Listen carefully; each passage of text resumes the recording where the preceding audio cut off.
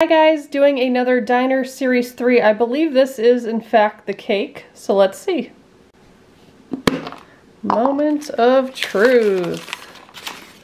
Let's open this one first. Yeah, we got some icing. Cake stand. This time it's a pink. Whipped cream. Table.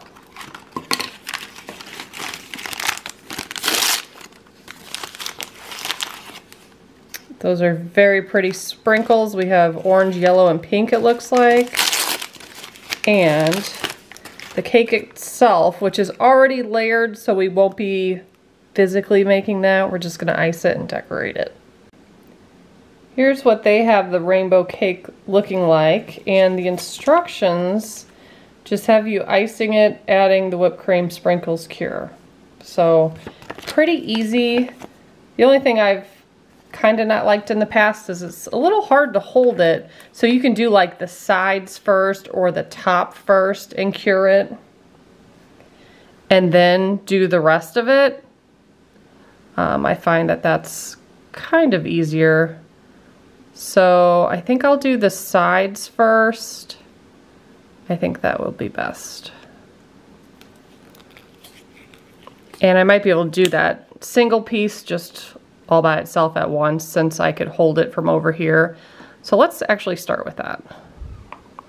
Let's see how many whipped creams we have too. We have pretty many, 2, 4, 6, 8 of them. And we did get a spatula. I'm gonna use these. I love these things. They're blunt at the end, so they're not sharp. Oh, I forgot about that important prospect.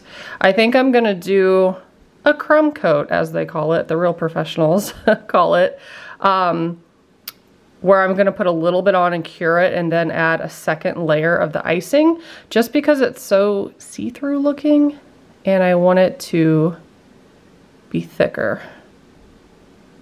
So I'm just holding it like that. Gonna put a even base layer on and set that out to cure.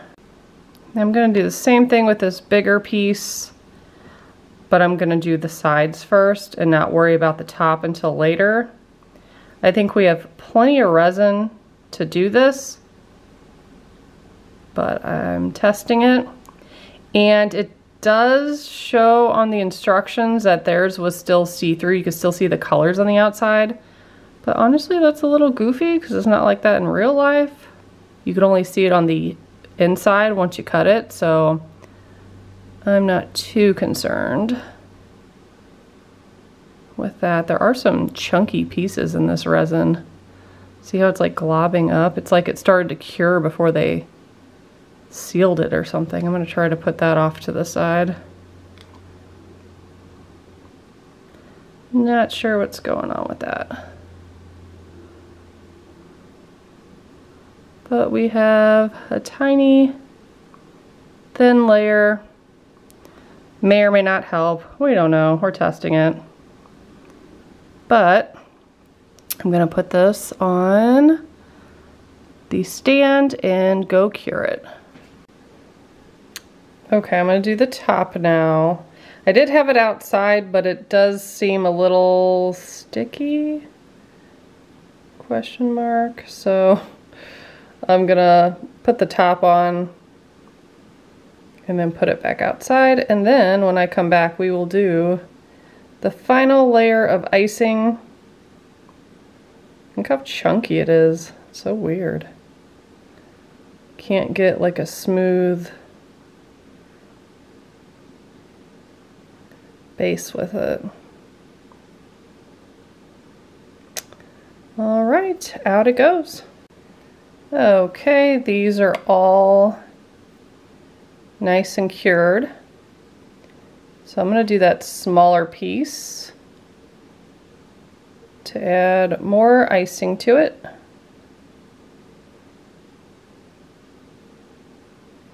I don't know, I kind of feel like I should do this side and cure it really well and then do the top. It just gets difficult to hold. So I'm going to add a bunch of sprinkles. And I have these very sharp tweezers. I'm going to place the sprinkles anywhere it's blank and then kind of move them around and make sure I like them where they are. Press them down. I want a lot of sprinkles.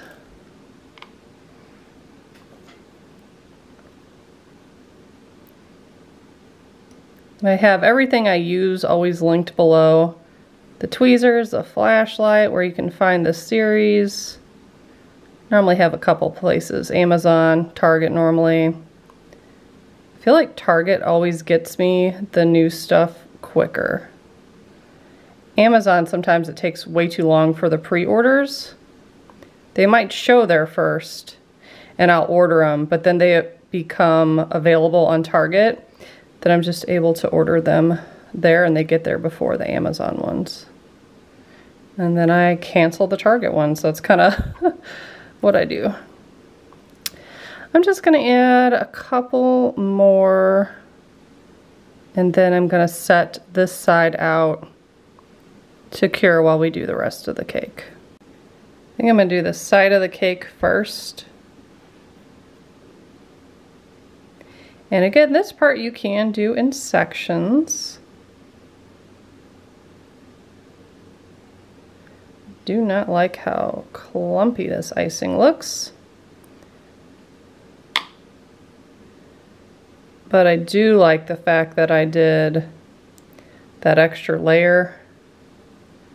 I think that's going to look a lot better once we get done with all this.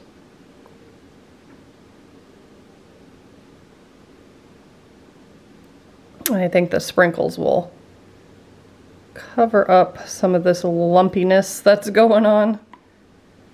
Where is, I'm going to switch, is this wide enough to hold it?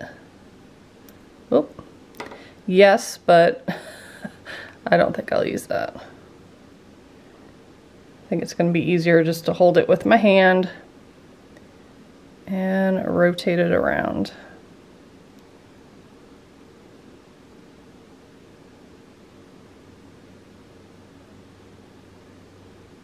Okay, I think I have the whole cake covered. So let's start with the sprinkles. I'm gonna just let them fall and then fill it in.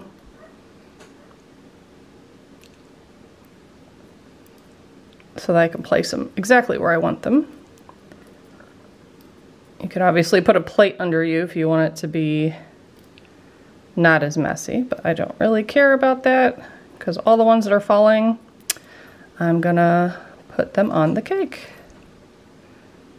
Gently tap them in and then get to placing them. I'll cut back till when I'm done. That way you don't have to painstakingly watch me do all these. Some people say they like that.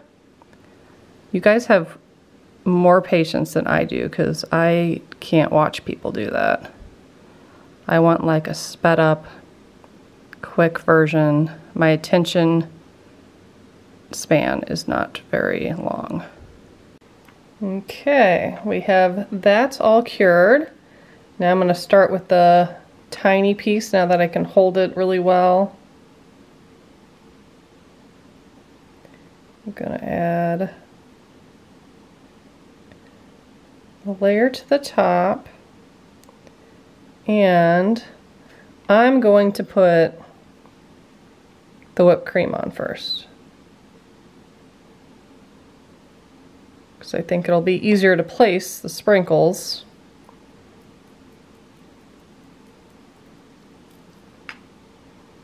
I'll let those fall, and then I'm gonna grab them and move them how I want them.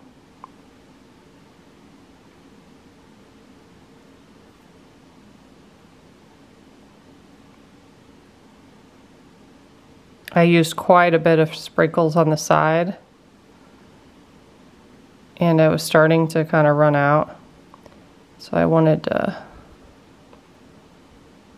pump the brakes a little bit on that. I think that's cute.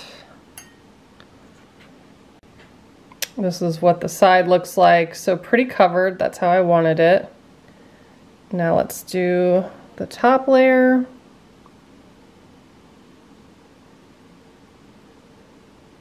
I vaguely remember doing the last cake and it was kind of a nightmare. I think I was gonna do it in 2 steps and then maybe I didn't. I did it all at once, I think. I don't really remember. But so far, I think the way I'm doing it, pretty good. Make sure we get icing all down there. And to the edges here.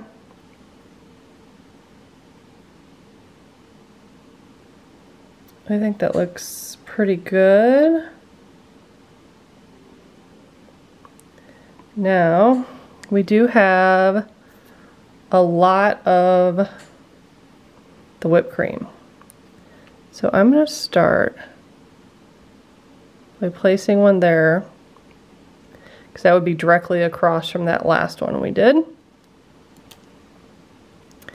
And then let's do one here and one here. And it looks like we'll have 2 whipped creams left over. Probably could fit them in there, but I like the even spacing of this. And then once we have those all tapped in, right where we want them, let's sprinkle it up. I'm gonna let them fall where they go. Then the ones that dropped, we're going to individually place those with the tongs.